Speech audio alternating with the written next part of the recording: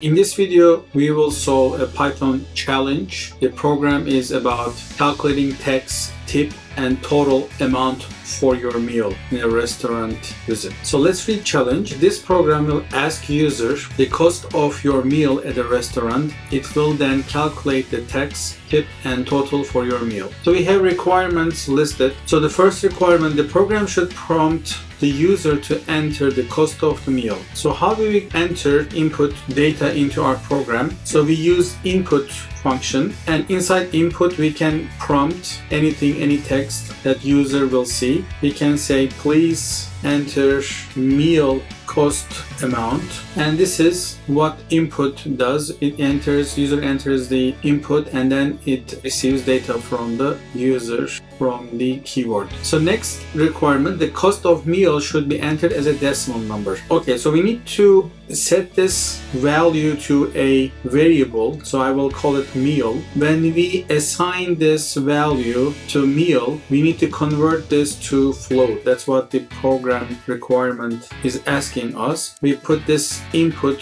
in float function, and then it will be automatically converted to decimal number. So this one also performed. I will turn into plus once we are done with that requirement. The program should calculate the tax amount based on the local tax rate. So how do we calculate the tax amount? So tax amount is a rate. It can be written as a fraction, it can be written as a decimal. So we need to multiply that with meal value. So I will create a new variable, I will call it tax, meal times. So it's a portion, a fraction of the meal cost basically, and I will represent it by fraction value. So we can put a comment here. So tax rate is 7%.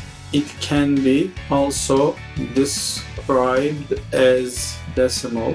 So it could be also 0.07 equivalent to 7/100. So we calculated the tax amount. So let's put a plus on this one. Next, the program should calculate the tip amount as 18% of the meal cost without tax. Similar to tax, we need to create variable, tip variable. Here will be meal times the value of the rate of the tip. So it is 18%. This time we will put 18/100. So it could be also decimal equivalent to 0.18. Okay, this is also done. Next, the program should calculate the total cost of the meal including tax and tip. Okay, so we need to create another variable. We will call it total equals original meal amount plus tax amount plus tip amount. We add these all together. Program should calculate the cost of the meal including tax and tip. Yes, we did this. That is also plus. The program should show the tax amount,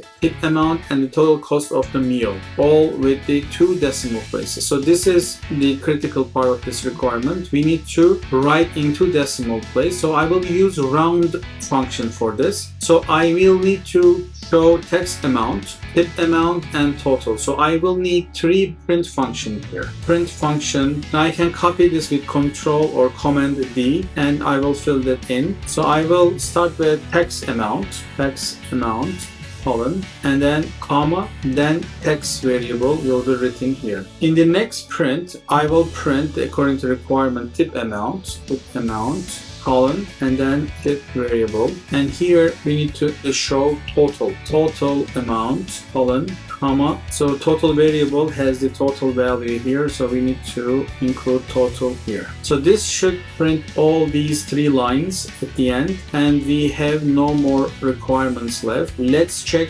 our program. Click on the play button here on the right corner. Make sure it is current file in the menu, so we can run this file only. So what is the meal cost? I will enter as decimal, $45.34. What we need to do as requirement requires us, we need to make it 2 decimal. As I said, we will use round function. So we will wrap this text with the round function. I will place it inside the round